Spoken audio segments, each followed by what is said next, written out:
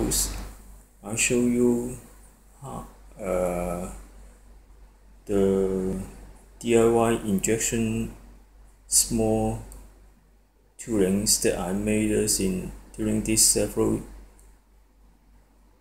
the past several years, and totally there are 11 toolings, and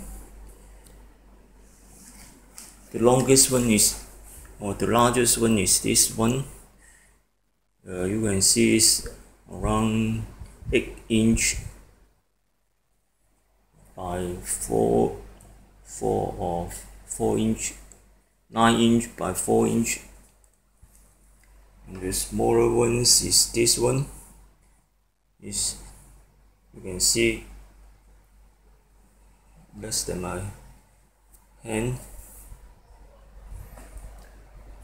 And all these toolings are made of aluminum material. And you have seen my CNC router machine. Is a small size S400 high-Z CNC router machine. I use Mark III, and the molding materials, there are two main plastic materials are used, and this one, you can see this one and this one. This is the nylons and 13% glass fill material.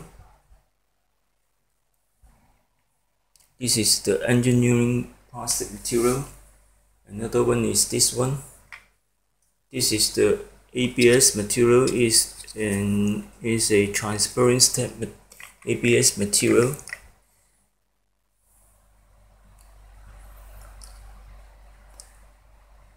And the melt-flow index, or of these two materials, the melt-flow index is when it softens, when the material plastic softens, the viscosities, or the soldering of the material. For nylons, many people know is high flow material, but for ABS is not high flow. It's difficult to be filled, and it needs high injection pressure.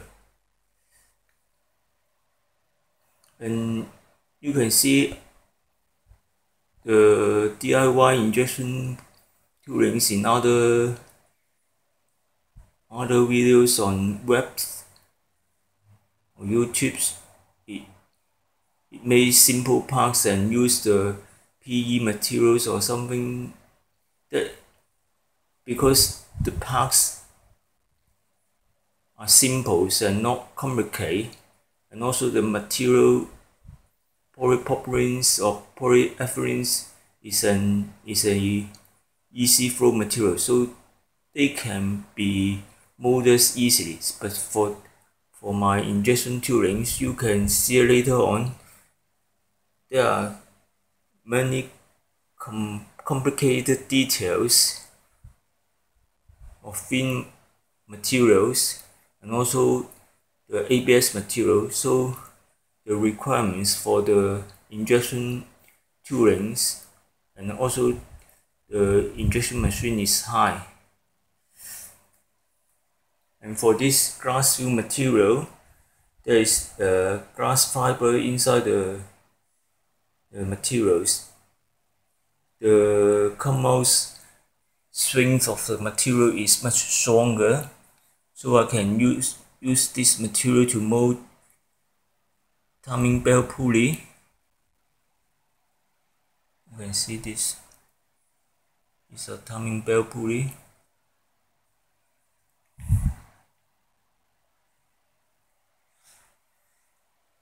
And in last video, you have seen my injection molding machines,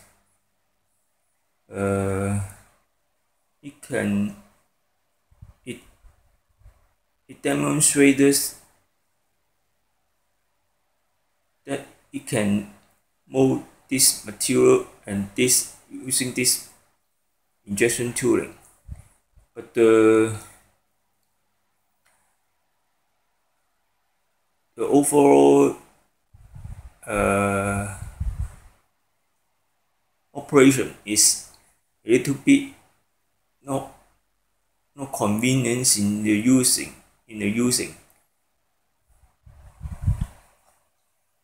Now let me show you one by one.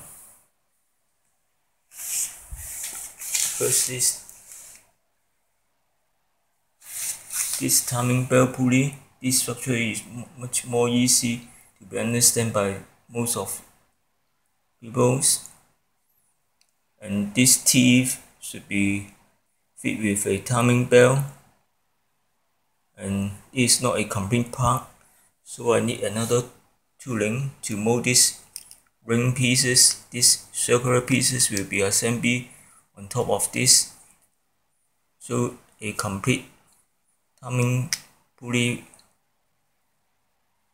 come out to locate the belt, and you can see there is metal part in it. It will come out from the mold at the same time. So in the molding, I need to put a metal piece, this aluminum bushing here, and then close the mold, and the material inject into the cavities, and after cooling, this take out, and this is the came out parts. And because this is difficult to be ejected out, you can see here these two plates will be separated first. This is the front half of the mold. You can see these structures. When first this upper and lower half open, this parts still in the lower half, and these two plates will be separate out, so this will be easier to be ejected out, because this vertical wall will stuck on the, and these ribs will stuck on the core tightly. When this core retracts, then this will be easier to loosen out from this plate. So you can see here the core here come with this plate, and it will retract backward first. After retractions, the ejected plate push this part out. Of course, this is not a complete mold, as you can refer my previous video. There are rectangular box here. They are common parts of the mold. I prepared I don't remember, is 3 types of this block. They are commonly used for my toolings, and they are now assembled in these 3 tooling that I just made, and they are not yet to be tested in molding, and just they are completed and not yet test, and no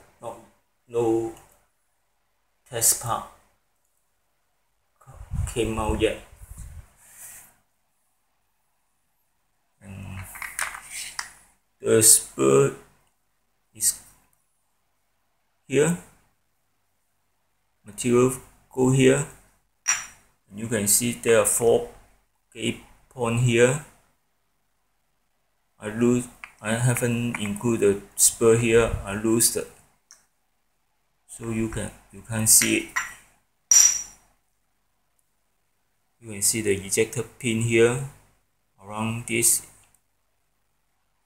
and also inside there are some ejector pin.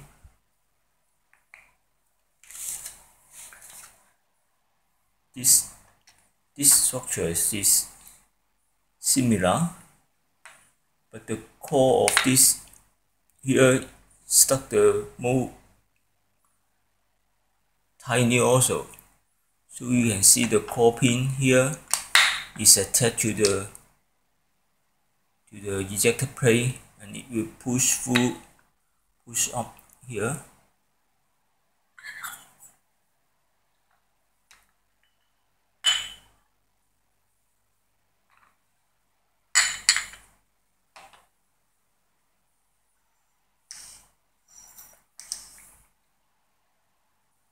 And of course, it also needs some cover to be a complete box. So I with this cover here, these circular pieces will assemble on